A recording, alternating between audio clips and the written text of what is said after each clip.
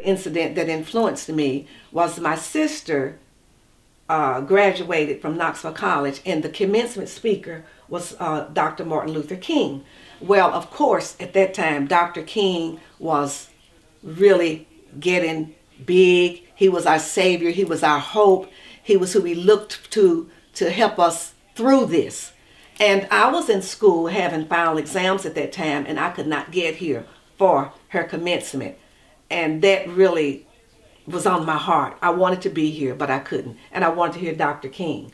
So that was one of the reasons that influenced me to really come back to the South and to do what I could here.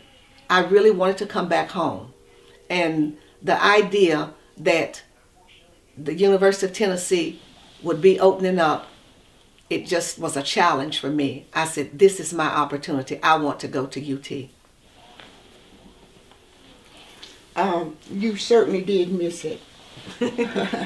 And I wish you had been here, because he really had, Dr. King really had a message for us.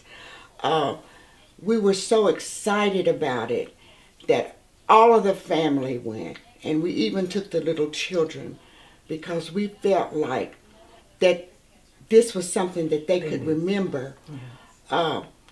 He did give us hope, and he made you feel as though that with hard work you could accomplish anything. And when I left there, graduation, I was ready to conquer the world. And I felt like I had, because I got a job in Chicago, working, teaching.